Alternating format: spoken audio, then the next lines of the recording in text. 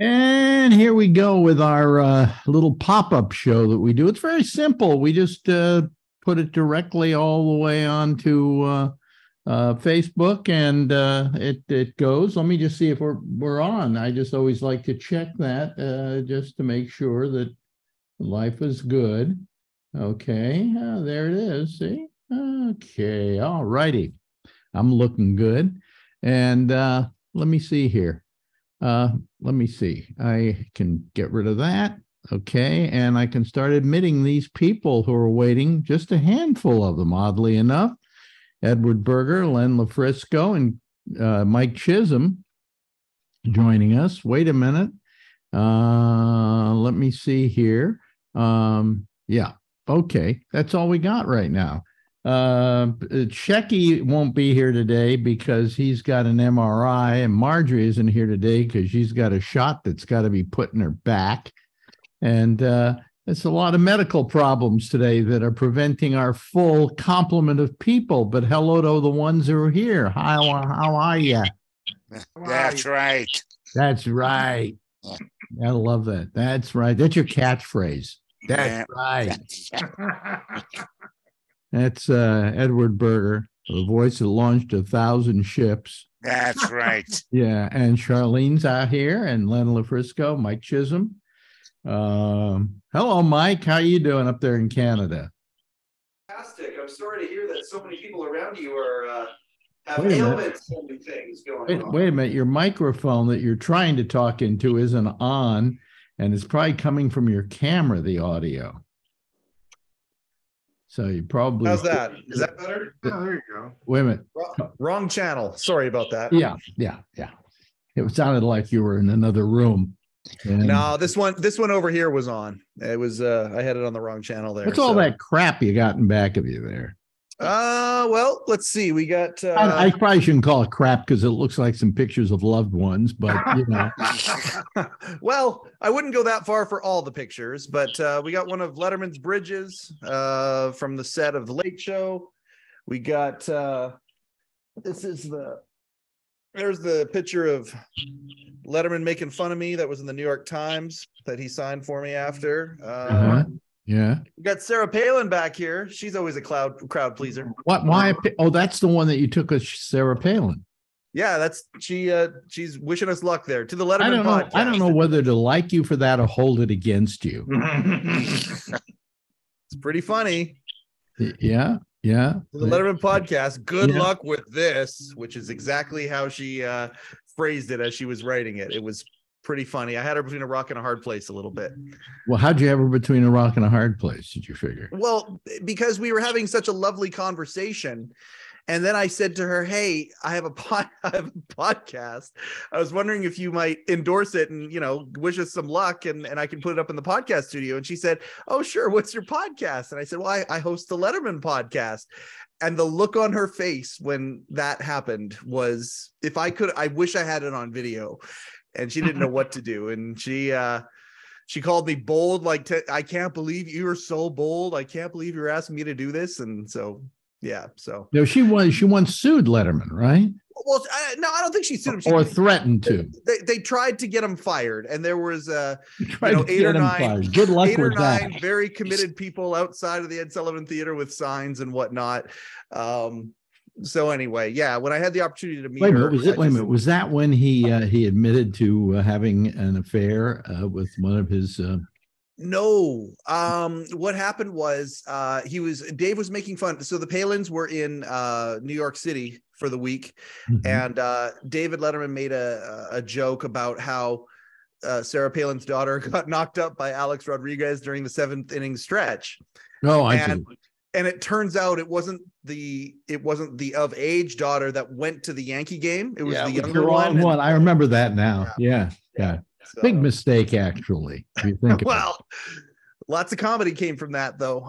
Dave's apology is still one of my very favorite episodes of all time, with him just talking to the camera, expertly apologizing yet skewering at the same time. It was lovely. Yeah. Paula, your camera isn't on. I'm working on it. Oh, okay. I'm working on it.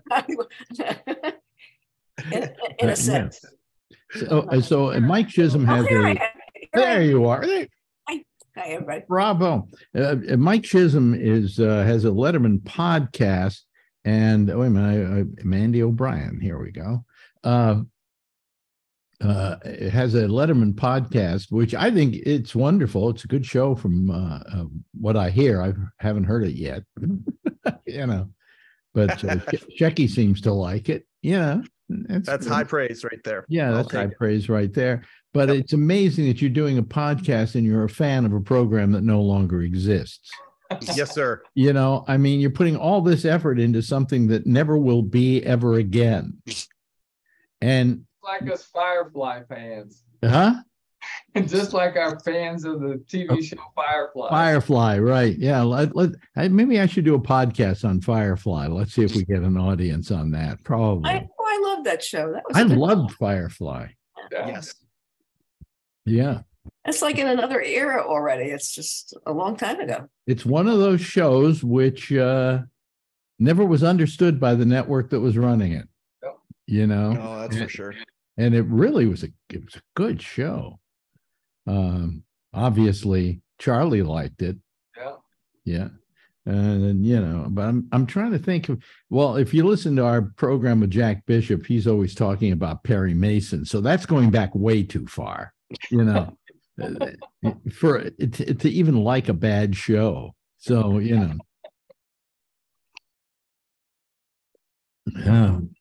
anyway, for Charlie, he's probably not going to be on tonight. Okay. Oh. Or maybe ever again. He can't get his equipment working. Wow. That's what she said. Anyway.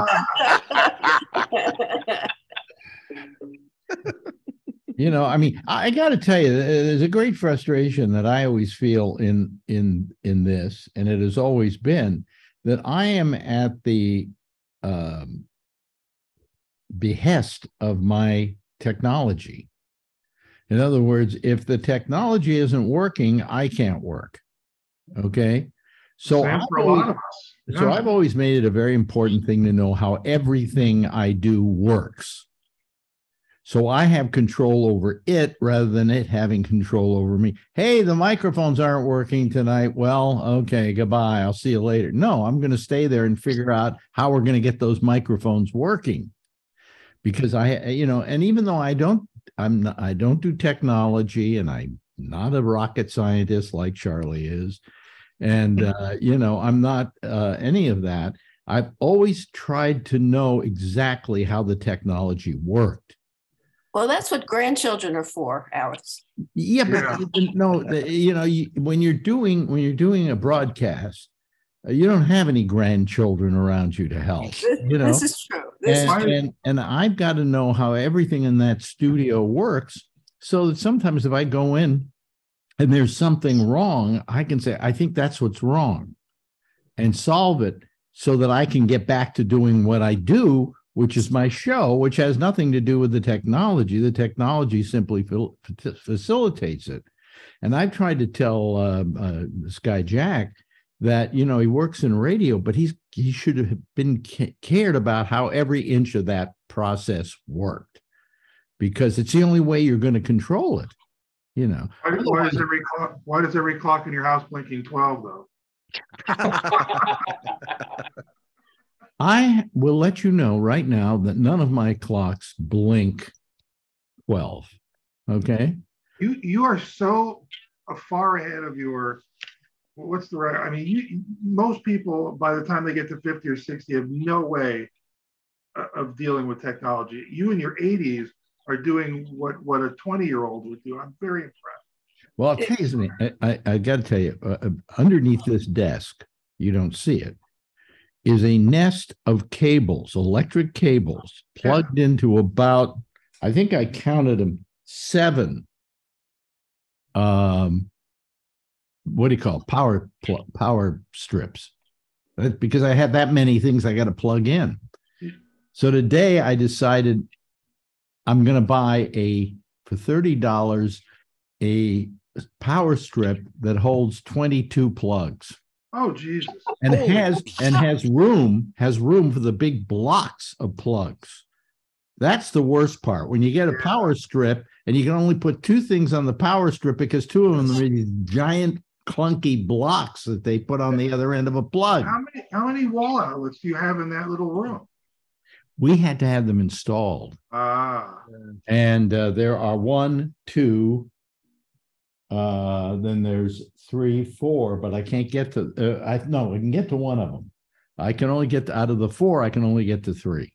Wow. But anyway, I got these all plugged into one wall socket. I'm surprised that thing has not blown. No. I mean, I the things that are plugged into there are not that pull a lot of electricity. I mean, computers don't pull a lot of electricity. No. This control board I use for the audio doesn't pull much electricity. But if I turn on the microwave and try and make toast at the same time, forget it, will blow the fuse. The microwave always makes the fuse blow. When I was living in San Francisco, I had this fuse box downstairs, and they had a whole bunch of, the screw-in fuses. Yeah. Not the circuit breakers, the screw-in fuses. And I had to keep a bunch of them around the house because if I it did anything plus the microwave, right? So the microwave is the one that eats up the most electricity. So I have all these things plugged in and it's worked fine. So I just want to get all these. I want to get not the nest of wires. I'm never going to get rid of them, but I want to get the fact that I've got all these power strips, and they're not like evenly across, right? Because you can't do that. So there's one up like this, there's one down like that, there's one like this. So I'm going to have to do that in about a week, and I'm afraid of that because I'm afraid I won't be able to get all the electricity plugged back in. Mm-hmm. And then it'll be a real problem. I won't do it till the weekend, however. So if it happens over the weekend, it happens over the weekend. And I got a bunch over here too. This way. This way. You can't see what I've got. I could show you. I could take the camera off and show it to you. I've got 4 6-plug power strips. 6 plug power strips. Yeah. But I mean, I need, and I probably still will have a couple of those power strips I'll still have to use, but at least I can put in, boom, boom, boom, boom, boom, boom, boom, boom, boom, boom, boom, boom, boom. And 22 probably will take care of most of the plugs that are in down there. So I took a picture of your setup when I was there, and I can actually zoom in and see your plugs on the bottom. Oh, there they are. See, that's exactly what I'm talking about. It's pretty messy. Well, no, it's not quite that bad. It's yours is not quite that bad. This is not that bad. It's just that, it's one power strip piled up on top of another. And when you're running a studio like that, if I took you into like Sirius XM and took you into a studio and then took you behind, just lifted up the back of the console underneath, you would see the same nest of wires that I've got under here. Yeah. Nobody's ever said, let's come up with a way that we don't have to have all these plugs, like a wireless electricity. But that's not possible, is it, Charlie? Ask the astrophysicist here. Oh, it's possible. Tesla wanted to do it that way, but it was considered financially not viable, and that's why they didn't go that way. Oh, to have just a wireless feed to the car. That's the way Tesla had all these towers that he wanted to have set up, beaming electricity into everybody's houses, and he wouldn't have to have all these electrical wires and shit. Just when I'm hating Elon Musk. He what he has? He has this insane part of him, and then he has this totally rational, sane part of him. So insane and sane are fighting for the life of Musk. When he goes over to Twitter, he acts like a complete asshole, right? And completely unhinged, almost just a tad better than Kanye West. Okay. All right. I mean, is that crazy? But then he holds a press conference. I think it was 2 days ago that I saw online where he's showing the electric trucks that he's putting out there. Yeah. And yeah, you know how far these things go on a single charge? 500 miles. Yep. fully loaded.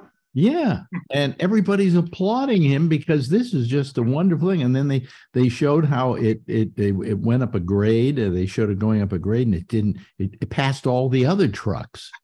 It was had that much that strong an engine.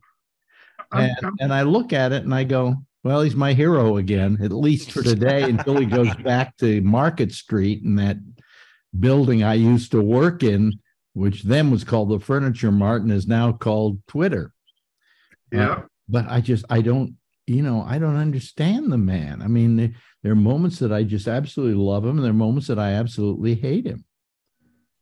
I mean, the whole electric car thing drives me crazy. Do you people agree with me that, yeah, nothing's coming out of the tailpipe of that vehicle, but that power was generated somewhere with fossil fuels, most likely, either coal or natural gas.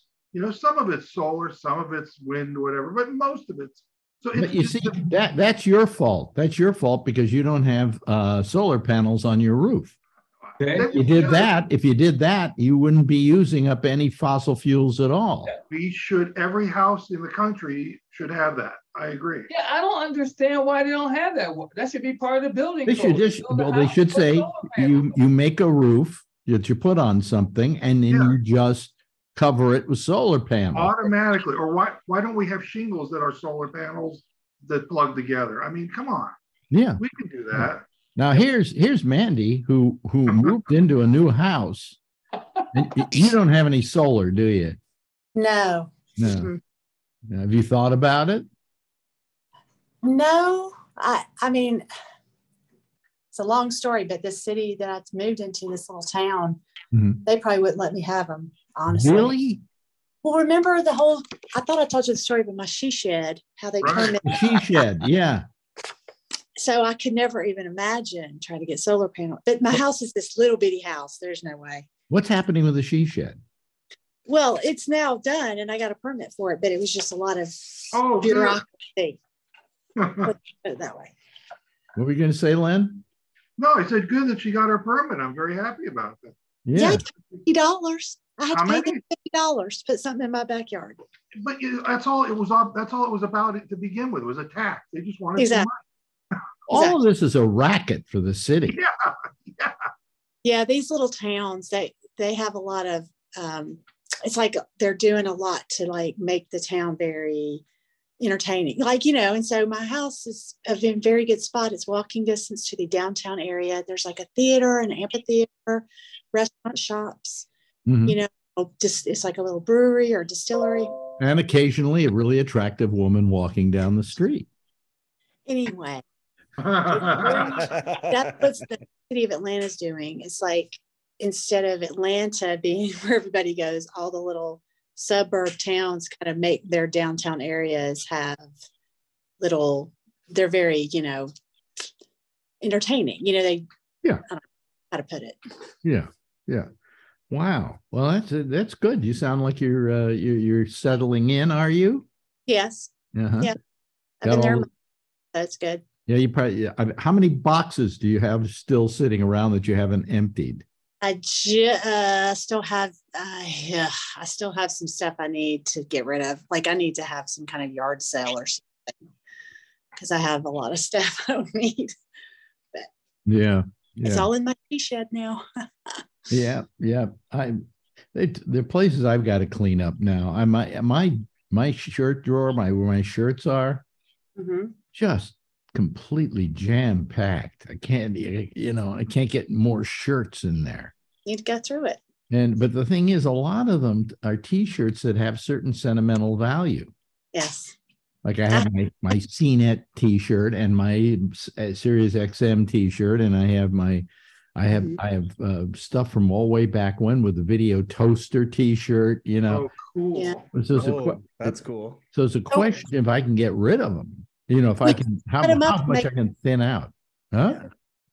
People also, and I've got T-shirts from like my kids' sports and like clubs and stuff, and I make them like one of those quilts that you just take the T-shirt and just cut out the part. Oh. Do you make quilts? Yeah, and I never can't cook, but you can make a quilt. I know it's dumb. Better than just having a box of T-shirts, you know. Well, of course. No, come make when you come to New York, I give you a bunch of my T-shirts. Go back, make a quilt, and send it to me. You know? The history of Alex's life. I want to know where Charlie puts his T-shirts. My closet. Right next to his power strips. Yeah. Well, you know, by the way, big day tomorrow down in Georgia. Yeah. Yeah, thank the Lord. I went and voted Thursday. Uh-huh. I kind of beat the crowd. I went like right after lunch, but I don't know. Just the ads haven't been too bad. At least I don't watch that much TV, but Well, they say it looks like Warnock is going to win. I hope so. By a smidge, but the fact that it's that close makes me sick. Well, when you kind of think about it, it's like, for instance, University of Georgia, that's where he was a player. That's what he's known for. And look at UGA's #1 team in the country right now, naturally. You know, so not because of him. That was a long time ago. I know. But I was just telling my friend when we were watching the game Saturday, I said, this is why he's the Senate candidate. I mean, I really think. Well, I said to Marjorie, and she corrected me. I said to Marjorie, I said, it's probably because we sit here and watch him. We can't understand a word he says. You know, but people in Georgia can understand it because he's speaking with a Georgian accent. And she looked at me and said, he lived in Texas. Yeah. No, he's got a very distinct South Georgia accent. That's really, because what is that? Totally indecipherable. It's rural. It's, you know, you can tell like he's just from a rural area in Georgia, but he didn't even live here. Like, what in the heck? Yeah, how'd you get that dumb? You know, but it's amazing. I think it's just amazing that it's that close. It shouldn't be that close. Yeah. You know, I could see that maybe 40% of the people wanted to vote for him, but the difference is like 4%. Well, you know, the people that are, you know, I guess for him or, you know, conservatives or Republicans talking about how Warnock's just as bad. He's evil. He's evicting people from the church that he's the pastor of, and he's a hypocrite because he gets this huge allowance for his housing and that kind of stuff. I mean, I don't really know if all there is, and so maybe he is as bad morally as Walker. The only difference there is he has experience as a senator, and Walker hasn't had experience at anything political. Exactly. At least Warnock has been a leader in some capacity, you know. Yeah. And actually put a sentence together. You know? Yeah. Listen, you find most politicians, and you're going to find some real bones in their closets. You know. Oh, yeah. You know, yeah. Paula, you're not having any. You don't. All your elections are over up there. She has to still put up with this goddamn thing. You know. Yeah, but what we have to do is live with who we got. I'm not too thrilled about that. You know, I mean, the governor isn't terrible, but he's pretty bad. He's pretty bad, and you know, it's not good in Ohio for sure. Listen, I'm a Democrat. We have a Democratic. We don't talk about politics that much on this show. We're not really. Are we talking about it now? No, we're just talking about the lay of the land. I'm a Democrat, but quite frankly, our mayor of New York, who's a Democrat, I can't stand. He's just horrible. He's always off. Last week, he was off to Italy or something for some kind of just social thing after he went to some kind of business he had to deal with over there. But I mean, he's just always he's always showing up at these posh events. And I wonder, does he sit in his office and do any work? Yes. You know, and that's what you want a guy to do. You know, plus, you know, but New York's got its share of problems. I don't know what they are because I don't go out the door anymore. I was going to go take a walk today, and then I looked at it and said 36 degrees. I said, well, screw that. You know, give me a reason to go out. Well, Marjorie says it's healthy for you. And I go, okay, suppose I go out there and catch a cold. End of discussion. Anyway. So anybody watch any good television lately? Maybe that'll take this off of the political. Yes, Mike. I'm late to the party, and I understand that I'm late to the party, but I am halfway through The Offer right now, and I am so just delighted by it. It's very good. Anybody here see The Offer? It's on Paramount Plus, and it's so good. It's a mini series about the making of The Godfather. Oh. And it's quite a drama. I mean, you don't think it's going to be much of a drama. I'll tell you what I'm watching. There's something I'm watching, and I felt I'll just take a look at it and see what it's like, right? But I knew I said to myself, I can't possibly like this. And it's Welcome to Chippendales. Oh, was that good? I saw the trailer. I was good. Intrigued. It's terrific.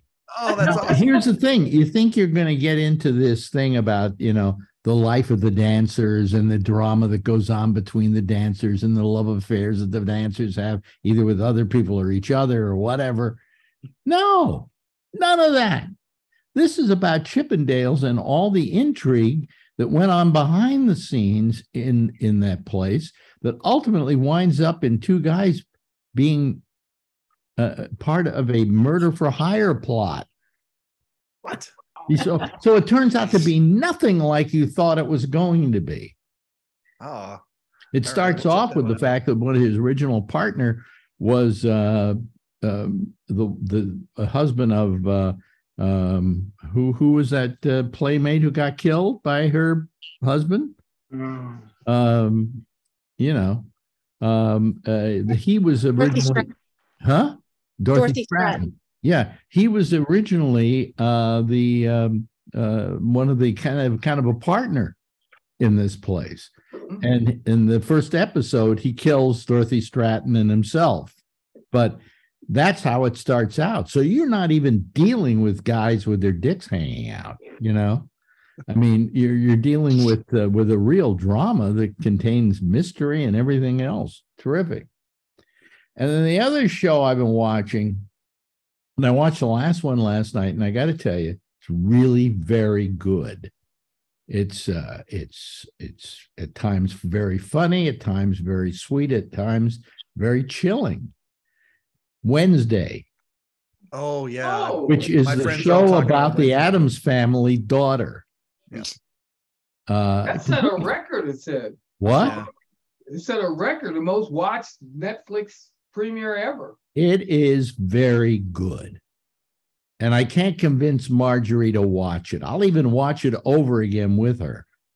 But she refuses to watch it. And I told her today, I said, I finished it. And it was very, very good. And the girl who plays Wednesday is just terrific. The character is well fleshed out, and I always loved that character when I was a kid.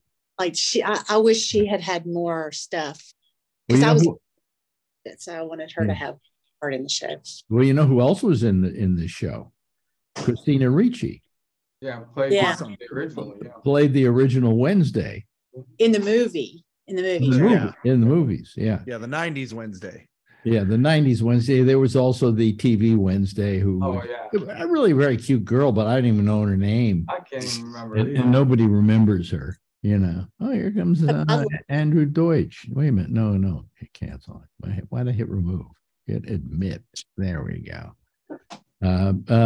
No, it's a very good show. If you have a chance, watch it. It's on Netflix. If you have Netflix. Well, I got to see Wakanda Forever. Did you really? I liked it. I thought it was it's too long. It's about a half hour too long. It's like 2 hours and 40 minutes, and it's a little much. But it's fun. It's escapist, and my friends and I had the movie all to ourselves, which is really nice because it was an afternoon show, so I didn't have to worry about crowds. Yeah. And it was just fun to be in the movies. I miss the movies.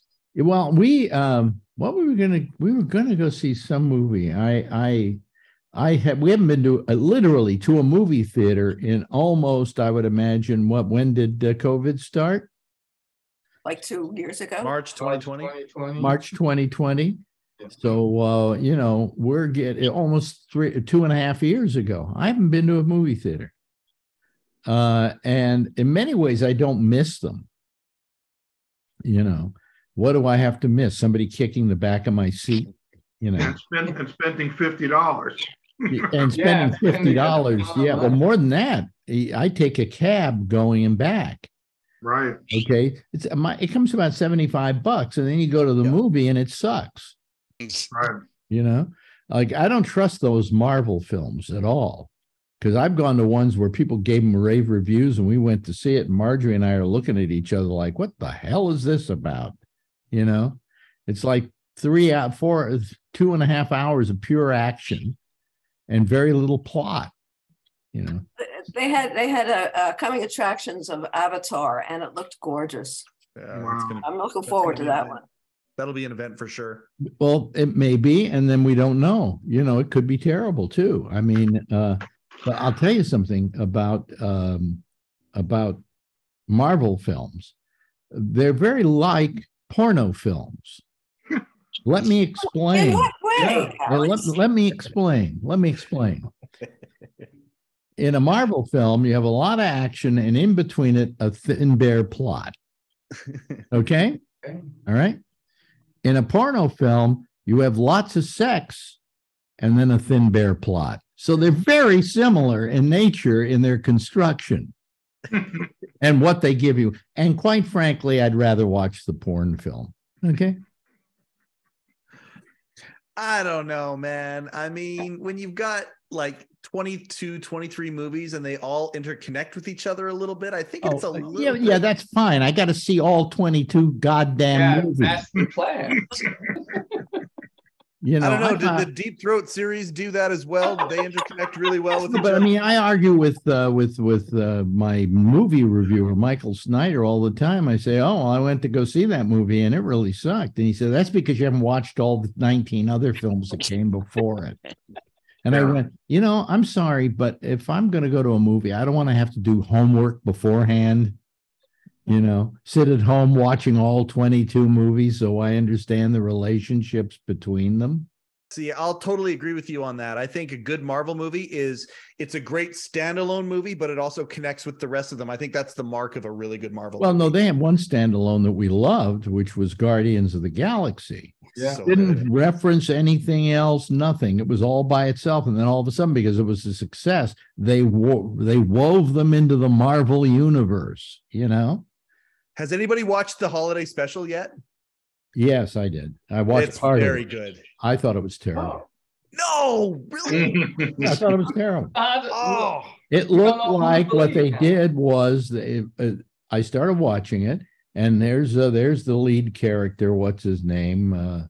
Peter Quill, Star-Lord. Star-Lord. And then there's a couple other people, and then they wind up in LA and leave all those others behind. It's like they tried to do a holiday special, but they couldn't get the whole cast to want to do the whole thing.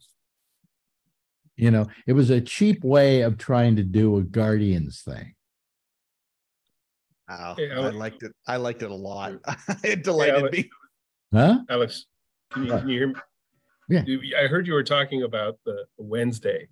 Yeah. Something really funny about that. When Stranger Things played that Kate Bush song, all of a sudden all the kids in the world were downloading and listening to all these wonderful Kate Bush songs.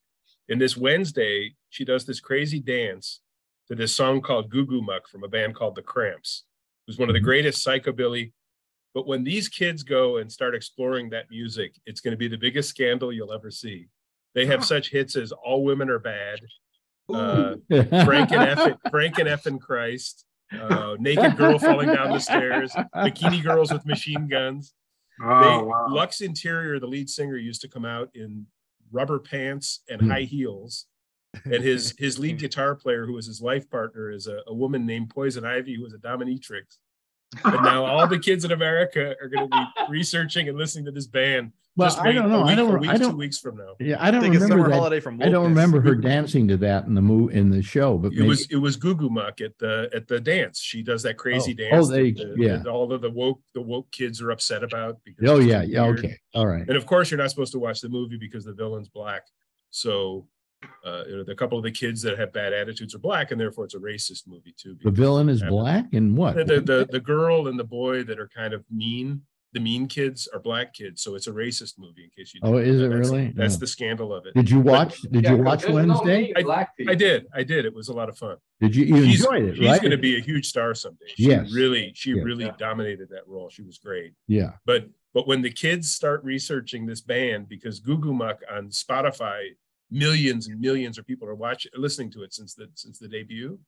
You watch when the kids You know what happens how much in the this, parents go crazy. What happens in this series is she goes through the entire series without a smile, except for one point, which she is mildly happy and she's a little half smile, and you become so happy for her, you know. God, she found joy. She's going to be a big star someday. She's really, she really did a great job with that role. Yeah, it's fun to see someone young that's that good. Well, but just wait till the music. Career. This is a career-defining role. This will give her more career. Yeah, you know, the Cramps was one of the most fun concerts I've ever seen. And back in the day, you had to be 18 to get into the show because you never knew what he was going to do. Yeah. Wow. And now Tim Burton's got the kids ready to research. Oh yeah, Tim Burton did the show too. Yeah, and Danny Elfman did the music on most of it. He did the first 4 episodes, and then the rest are done by other people. Yeah. But it's very good. I enjoyed the hell out of it. And I was surprised. As I say, like Welcome to the Chippendales, I was surprised by, and I was surprised by this. There's another one. What? There's another movie that debuted that a friend of mine told me I had to watch, a friend from Norway, called Troll. It's Godzilla in Norway with a troll instead of a dinosaur. Well, this is an old movie. It's the worst. It's one of the worst movies I've ever seen. It's an old movie. Huh? It's an old movie. No, it's a Norwegian thing. Yeah, but it's an old movie. It's been around for a while, I think. I think it's brand new on Netflix. Maybe they did another troll movie. You know, when it's you this 300-foot tall troll tearing up Oslo, and they have to fight it just like it's a Godzilla movie, except in Norway. So it's a troll. We have a lot of revisionism going on. Yeah. For instance, to begin with, trolls are like Norway. That you go into a souvenir shop and they're trolls, right? Little ones, big ones, ones that are as tall as I am that you can buy. In fact, I own one somewhere. I bought when I was in Norway. But the revisionism that's happening is that they're making what was a movie that? They just turned out a film called Violent Night, I think it's called, and it's Santa Claus, and he's kind of coming down people's chimneys, but he's a drunk, and he's just not the perfect Santa Claus we all remember, but it's from years of having to give out toys and from years of having to find out who's naughty and nice and so on. And he shows up at this home one night and some guy breaks into it and holds the family hostage. And now it's kind of like Die Hard with Santa Claus.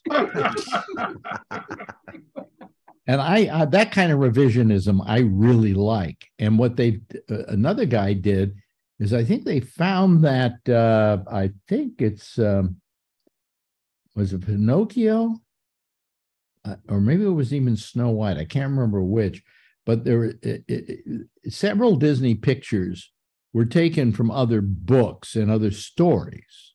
You know, Snow White is a grim fairy tale, I think, if I'm not mistaken. And Pinocchio was by a guy named Collodi who wrote it, and that particular book has now gone into public domain. So I could make Guillermo del Toro just did a Pinocchio movie. So these guys did a Pinocchio movie in which he's like a serial killer. So, they're revising all these things, they're taking away my childhood and destroying it. No, well, actually, that means that they're going back to what those fairy tales originally were like, which were brutal. Pinocchio was very dark. Pinocchio's also Hansel and Goldilocks Gretel, and the Three Bears, and a bunch of them. Hansel and Gretel, yeah. Hansel and Gretel, absolutely. Oh, when I was a kid, I was frightened by Hansel and Gretel because they could get killed and made into cookies or something. I can't remember what the witch used to do with kids. But what happened to Andrew Deutsch? Did he disappear just now? Guess he had something to do. So we have some movies to look forward to that are revisionist. Let's see here. I'm trying to think what else have I seen? And I'm watching a really very good documentary on Apple Plus about Louis Armstrong. So, who probably was one of the greatest musicians in American history. No question about it. He defined the music of an age. But anyway, so let me see here. What else? So what's happening up in Canada, Mike? Any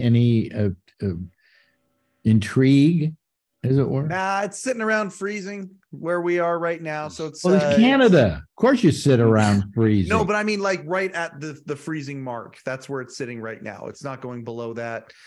Folks are skiing up in the mountains. It's lovely. We went to the Christmas tree light up with our granddaughter over the weekend, so that was a lot of fun. Just it's all good. We're having fun up here. Do they call it the Christmas tree light up? I think they call it the annual light up here in Kelowna. Yeah, because here we call it the lighting of the Christmas tree. Oh, I see. Those crazy differences between our two nations. Well, yeah, you're the guys who have Thanksgiving before we do. Wow. Early harvest. Huh? Early harvest. Early harvest, yeah. Is it traditional on Thanksgiving to have a turkey like we do down here? Oh yeah, it's all the same. Okay, it's all the same. Yeah. So why can't you do it when we do it? We can all get along. Well, this is a good point. However, there literally is an earlier harvest up here, so I think that's the reason for it. See, I actually believed a long time ago that we should go to war with Canada. And the reason is that we are so bad at winning wars lately that this is at least one we could win. Well, if that's the case, we welcome our American overlords and enjoy our maple syrup and hockey. I was watching 60 Minutes this week. Anybody watch the interview with Macron? Yeah. He's too good looking to be the head of a country, isn't he? Yeah. I mean, he's movie star. It's movie star stuff. But then again, we had one. Obama was a movie star.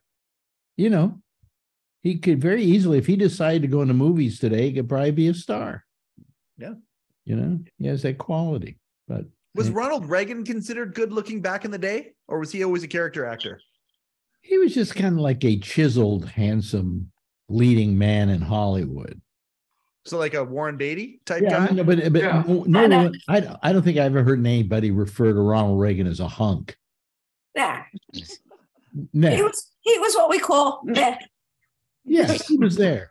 He wasn't that successful an actor. I mean, as Hollywood actors go, he wasn't on the par with people like Henry Fonda and Gregory Peck and people like that. He was more on a much lower level, like Bedtime for Bonzo lower level. Oh, yeah. That was his most famous movie. Well, because it was the most embarrassing movie he ever made because he's playing opposite a chimp. Now, what newsman played opposite a chimp? Cronkite. Very good, Mike. Yeah. He did a morning show before he did the evening news. Did a morning show, CBS Morning News. And the most famous thing about that show was J. Fred Muggs, who was a chimp who was on the show every day. That's right. And J. Fred Muggs was more a star than Walter Cronkite. So, and he always used to refer to that many times in interviews about the time he played with a chimp. He said he enjoyed it, actually. Mhm. Have you, any of you ever had to play with a chimp? Because, well, I'm trying to remember. I was at a concert for Alice Cooper out in New Jersey, and I was backstage. And Alice Cooper had brought all these circus acts and things like that to be part of the show, right? So I am sitting there, and I don't know, it wasn't J. Fred Muggs, it was another famous chimp. And I'm sitting there, and all of a sudden, the chimp comes and sits next to me. No thanks. That was the creepiest 10 minutes I ever spent in my life. I mean, I'm looking at him and going, so how are things going? And he goes, you know.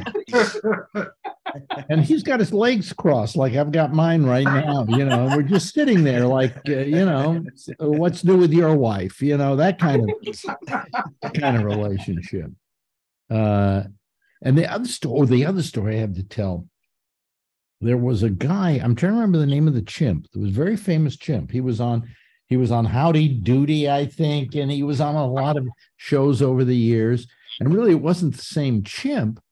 It was this guy who had this chimp, and he was very famous. So then he kept, just when he died, get another chimp and name him that name. And, you know, if I said his name, you'd probably remember him, but I can't remember the name of the chimp. And so I was invited out to his house. So I'm told, you know, this is the guy that has that chimp, right? Monkey. And so we go out and we're hanging out, right? And I finally decide I got to go to the bathroom. It's a big, giant house, and I can't figure out where the bathroom is. And nobody will tell me where the bathroom is because nobody knows where the bathroom is, right? They say, I think it's somewhere downstairs. Oh, no. So I go downstairs and I open up what I think is a what do you call it? A bathroom. And I open it up, and there are several buckets of bananas.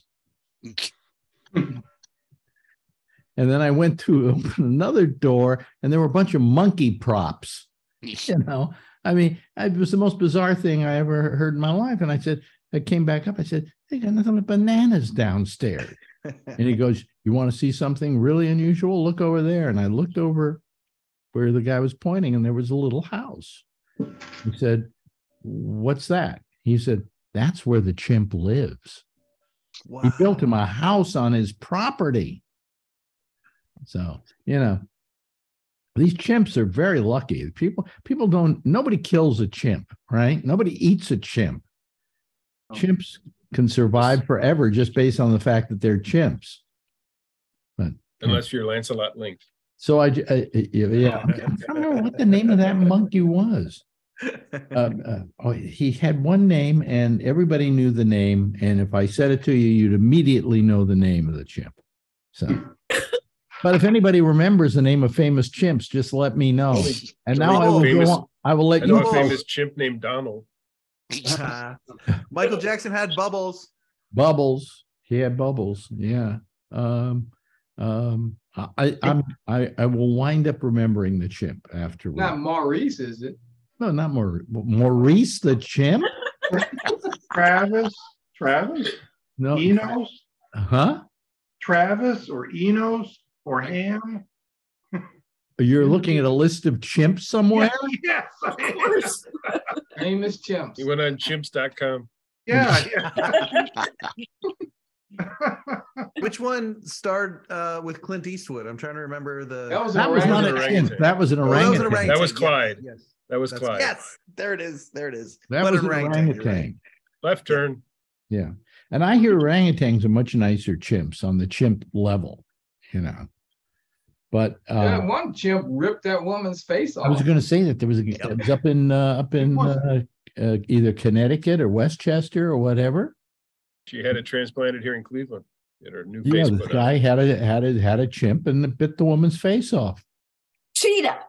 Cheetah. Oh, Cheetah was Tarzan. And Tarzan. Cheetah's That was name Tarzan. wasn't really Cheetah, but I can't remember what the real name of the chimp was. But It was Alex.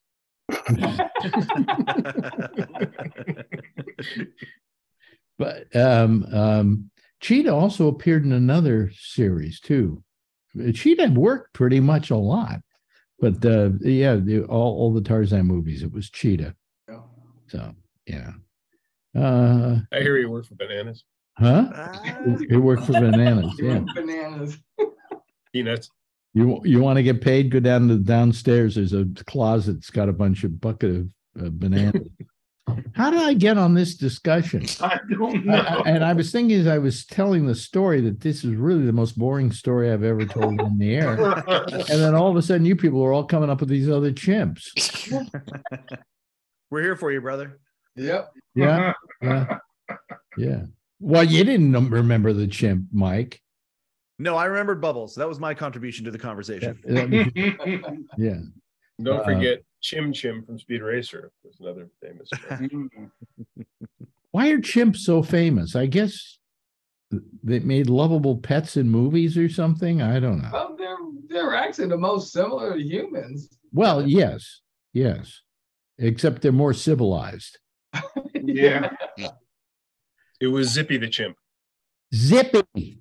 That was it. Zippy the Chimp. You're right. That was the guy who owned the Zippy the Chimp franchise and had this house with the bucket of whatever. And I almost think, and it may be that this guy's name was Ray Radin, who was involved in the killings on the Cotton Club murders, that he was killed. Really? Yeah. Remember the chimp everybody had on their bar back in the 70s that played the cymbals and you'd hit it on the head and it would make Yeah. Well, that one, yeah. Okay. That was Spike Jones stuff, right? What? The never mind. Well, he had one in his act. Yeah. My father worked for Spike Jones. Really? Yeah, he used to play in the orchestra when he would come to San Francisco. Huh. And my aunt worked for Spike Jones when he would come to San Francisco. And her job was, she played a harp. She was a harpist. And she would sit on the edge of the side of the stage with her harp during the entire Spike Jones set, which was 45 minutes in those days because they do 6 shows a day, right? And her only job was to be knitting. She was sitting at her harp. And then at the very end of the show, she puts the knitting down, does one little glissando, and goes back to knitting. By the end of a week at the Warfield Theater, she had a piece of knitting that went all the way across the stage. Because 6 shows a day, 6-7 days for a week, how long is that thing going to get? Wow. Yeah. So, but my aunt, she happened to be a very good harpist, but all she had to do was one glissando and she got union scale. It's amazing. But my father played with a lot of people. I mean, he because he was a pickup violinist. Band would come to town. They'd do the first chair violin would be a guy they brought up from Hollywood, right? But the rest of the band was local musicians. Mm-hmm. And so he would work with Spike Jones. I remember him working with Lena Horne. I met Lena Horne as a kid. Oh. Yeah, I was waiting for my father to come out at the Warfield Theater, and I'm standing there, and he comes out, or maybe he doesn't come out. Yeah, he comes out, and then right in front of him is Lena Horne. And my father always at home used to tell me how much he loved Lena Horne. And, she didn't say sexy because a kid wouldn't understand that. Yeah. But that she was really lovely and terrific. And I'm in love with her, is what he said. So she comes my way and I look up at her and I say, "Hi, Miss Horne. I just want to say my father's in love with you." And my father turned beet red. Kids say the darndest things. Yeah, I had a pretty good childhood that way. My father, I used to when we were down in LA, my playground was the Coconut Grove. It's a nightclub because they rehearsed during the day, and I'd run around playing in the trees and everything, the fake palm trees they had there. Wow. So you're watching this documentary about Louis Armstrong. Did your dad ever have any encounters with him along the way? I don't think so. No. My dad played trombone for Jimmy Dorsey, I think, for a while. Wow. Yeah. Jimmy Dorsey, who was a trombonist himself. He was. Yeah. So he must have felt inferior. I'm sure he did. But my dad was amazing. I mean, I learned how to play it in the marching band. He'd pick it up 30 years since he picked it up, and he would just, it was like, holy shit. Yeah. I mean, my father was just a working musician, and the only thing that happened is, like all things, things become outmoded. And there was a certain point at which combos became popular. The only thing that need violinists are orchestras, not bands. Yeah. So there was less and less work for a violinist, and that was that's when he went into real estate. But I mean, he was literally, when I was growing up as a kid, a working musician, I sometimes never saw my father for like 2 months at a time because he was on the road with all these bands trying to make a living and send money back home to take care of me. But I never thought he didn't love me, because he every time, at least once every couple of days, he would call home and he would talk to me.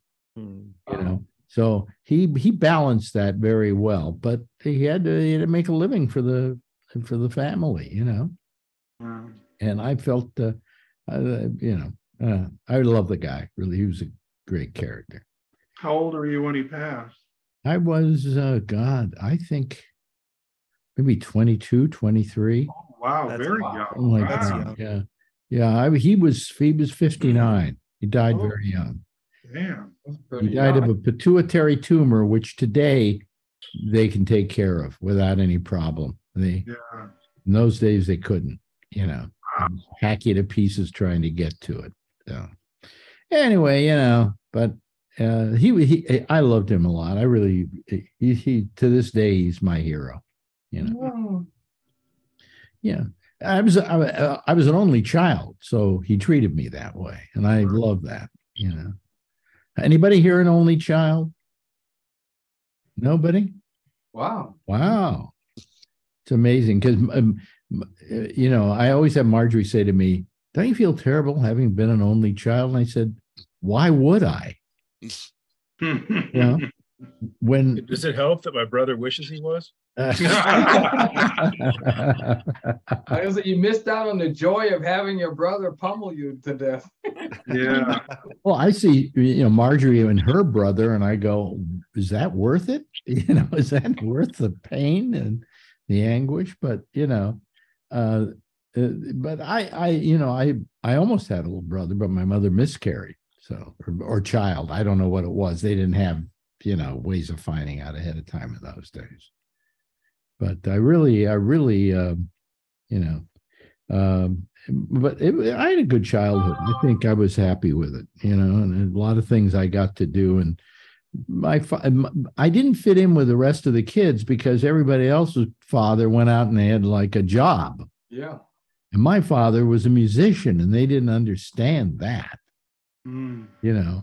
Yes, my father just fixed a lot of cars down at his car dealership. And my father went and did this. My father went and did that. What'd your father do? Went and played his fiddle. But wasn't that the catalyst, though, to allow you to chase your dream of broadcasting? Like maybe if he had a standard job, maybe, you would have been kind of influenced to get something safe rather than go on the adventure you did. Well, I never thought of that way, but, you might be right. That I certainly, I grew up in show business is what I did. And that's probably the most common denominator. And why I went into broadcasting is because it was instilled in me, in my blood, and I wanted to be in some form of show business, but I never could play an instrument. I tried on several occasions, but I never could. And one day after I'd gotten into radio, I said, my father said to me, he said, you know, I always wanted you to be, it would have been nice if you had been a musician, but you play a turntable better than anybody I know. And he said, you do what you do as well as I like to be as a musician. So I always felt good about that. I just wish he had lived long enough to see what mediocre success I had, you know, in this business. Yeah, you did all right. Hey, listen, we've run out of time. We have a smaller crew today because people are out getting spine shots put in their spines and MRIs, and you know, and we lost what's his name? Yeah. But that's we thank him for joining us because he's a very funny guy. Mike Chisholm, thank you so much for being there. Peace and love. Canada. Give our best to Marjorie. Are you please. Trying to look with that like the back of Dave Letterman's set? Well, I don't think it's we're trying to look like it, but having a bridge from his set, I think, is pretty cool for the Letterman podcast. That's not the real bridge from his set, though. It is one of them. Absolutely, it is. Oh, really? Oh. Yeah.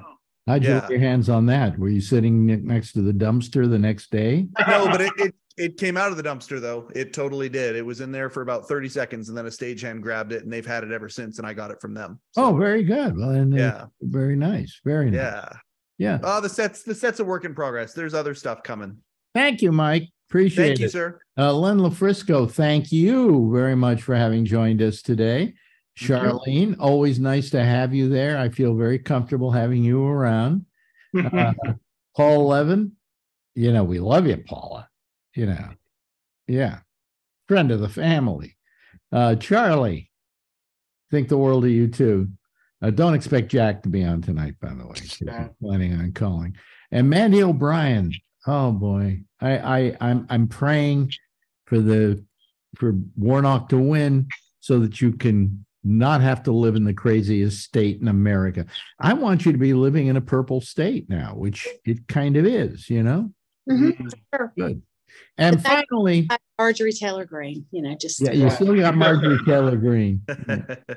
And by the way, time now for Edward Berger to sign us off by saying, "That's all, folks." Thanks, everybody. See you later. Thank you, Alex. Hi, guys.